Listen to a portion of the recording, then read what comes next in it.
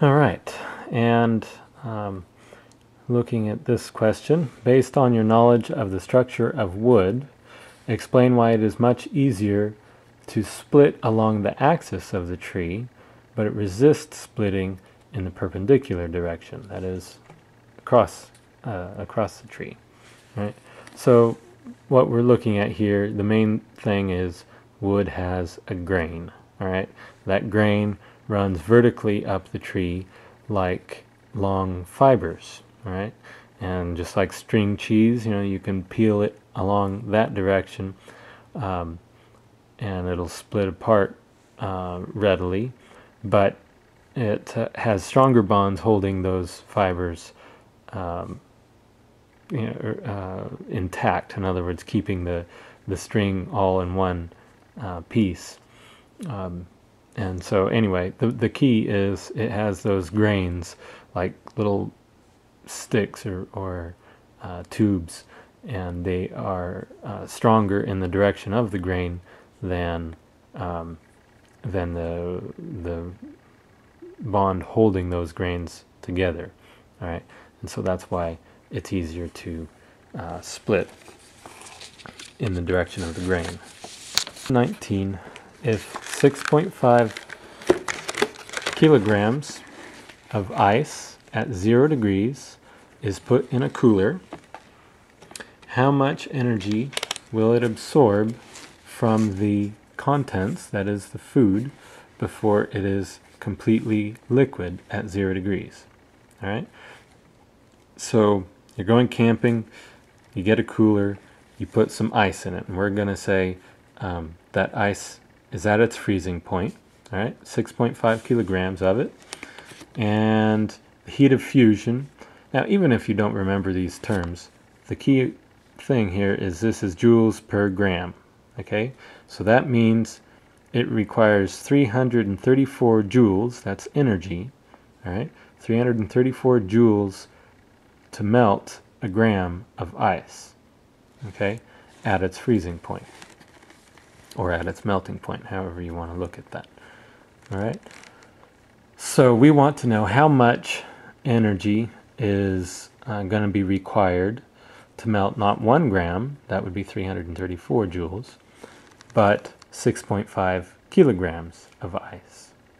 All right, so in order for ice to melt, you have to give it energy. All right, so here is your ice cube, all right, if you will.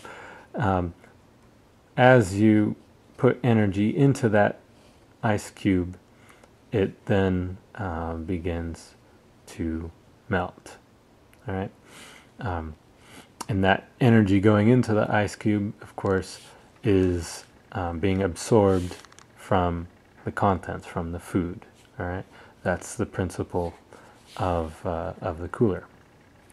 So this is really quite straightforward. 334 joules per gram of ice. All right, but we have 6.5 kilograms. All right, so first we can just say, well, there are 1,000 grams to 1 kilogram. Now our grams cancel, and now we find the joules per kilogram of ice, and we have 6.5 kilograms. All right, we can put a 1 there if you want. And that's it. We calculate that out, and we have 334 times 1,000 times 6.5. Okay?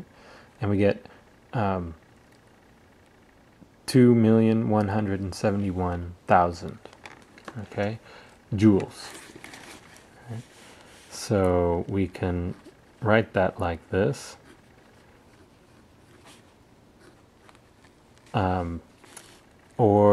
And I didn't specify anything here, so we could leave it like that, but it makes more sense to write this as 2,171 kilojoules. Right? Quite a bit of energy, actually.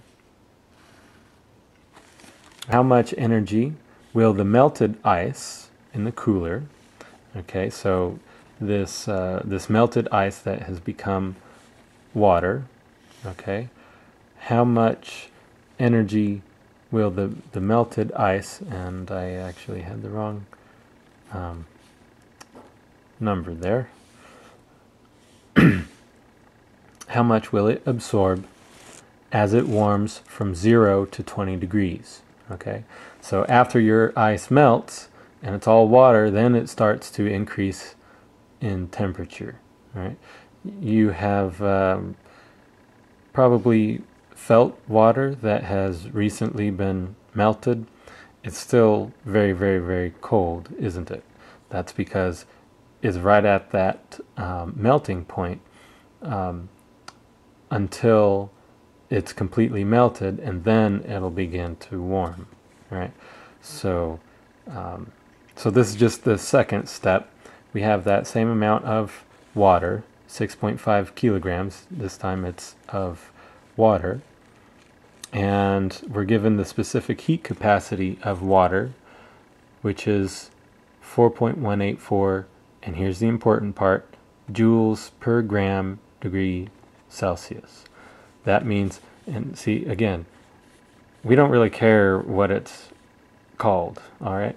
This is what's important. 4.184 joules, that's the amount of energy per gram. So for every gram to warm up 1 gram of water per degree Celsius, okay? So to warm 1 gram, 1 degree, it requires 4.184 joules, all right? But we have how many grams? Well, we have 6.5 kilograms. And we're warming it not 1 degree, but 20 degrees, okay? Now, sometimes you'll see these units expressed as joules per gram Kelvin. It's the same thing. You don't need to convert degrees C to Kelvin or Kelvin degrees C, whatever, because we're talking about the difference in temperature. Okay, our difference is 20 degrees, and degrees C has the same change as in Kelvin. You know, you add 273, you add 273, then you take the difference, it comes right back out. Okay, so whether you're in Kelvin or degrees C, if it's a change in temperature, it doesn't matter. All right, so to find the energy then, we just start with that, 4.184 joules per gram per degree C, okay? And then we have, I can throw in my conversion here to go from grams to kilograms, and I do that because I have my value as 6.5 kilograms of the originally ice, which has melted, because it's the melted ice now. All right, so that cancels my kilograms. All right, so now I need to factor in the temperature. So that's where the 20 degrees comes in, because that's the amount of heat, and after I multiply it, that it'll take to raise the 6.5 kilograms by 1 degree, so I have to put this extra one to say I'm raising it 20 degrees, right? And there you go. So again, the key with most all of these thermodynamics questions is look at those units. Joules, that's energy per gram per degree C. So you just plug it in, cancel the units, and let's see what we get with this one. All right. So 4.184 times 1,000 times 6.5 times 20. Okay. So we have 543,900 20. 543,920 joules. Okay, that's what's left. My degrees C cancels. I'm left with joules. All right. So once again, not necessary really, but we could say that's 543.9, and technically, I suppose I don't really have many significant figures, but I'll just leave it at this. We're not really too concerned about that at this point. Okay.